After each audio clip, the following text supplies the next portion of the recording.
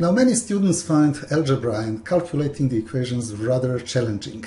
And today I would like to introduce to you the man who has the solution, Henry Borenson, the education management expert and the president of Borenson and Associates Incorporated, which is based in Allentown in Pennsylvania in the United States. Now, Henry has devised an ingenious iPad application called Hands-On Equations that not only makes it exceptionally easy to learn algebra, but makes it fun too. When I saw for the first time how hands-on algebra works, I was very impressed by the clever way the equations are being visualized, and Henry has kindly agreed to an interview to tell us more about it. So Henry, algebra can be a tricky subject to master, especially when the students are as young as 8 years old. What, in your view, are the biggest challenges when it comes to teaching algebra?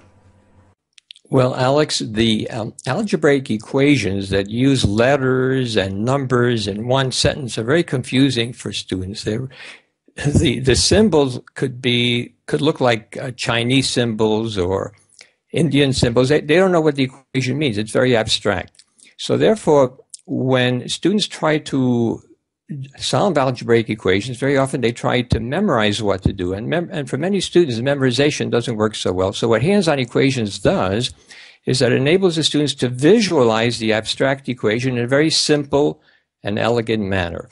And once they can do that, then they understand what the problem is. And from there on, the student has an opportunity to solve the problem.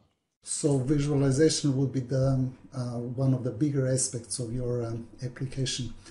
Right. We call that demystifying the algebraic equation. And that step alone, yes, and that step alone is very significant because once you've demystified it and you have a simple, elegant physical representation, if nothing else, you could just do trial and error, you see, to solve it. But of course, we will present ideas and moves, what we call, quote unquote, legal moves to enable the student to solve the equation. And what inspired you to create the hands-on equations? How did you come up with the idea of using visualizations the way you do? Well, what happened is at the time I was a teacher in a school district, and I knew that many students had trouble with algebraic equations. So I had developed a pictorial approach on a blackboard using pictures to represent the equation. And I had a student in the class who was getting D in mathematics, and with that pictorial approach, she was the first one in the class to solve the equation. So here I had a very weak student, all of a sudden jump to number one in a subject that's supposed to be more abstract. So that told me that there was something here. And from that point on, it took about 2 years to actually develop the program and simplify it into its final form. So it took quite a while. Could you summarize it for us? Well, what are the key benefits of using the hands-on equations? And what is it that students can expect? What is it parents can expect? And, gifted students in particular? Well, if you're talking about a gifted student, as early as the second or third grade, the student can solve equations with unknowns on both sides. Let's say 4x plus 3 equals 3x plus 9, equations with parentheses, and the student will understand what they're doing. Even gifted students will benefit from having a good conceptual grasp of what they're doing. So you'll have a high level of confidence. You'll have success with the mathematics, and you'll see that mathematics can be fun. Very often, students do not know that mathematics involves understanding. It's very often not presented that way. So I think that there are a lot of benefits, not just in terms of the learning the algebra, but in terms of enhancing the student's self-esteem and having an appreciation of what mathematics is really like. And do you have plans for any other iPad applications?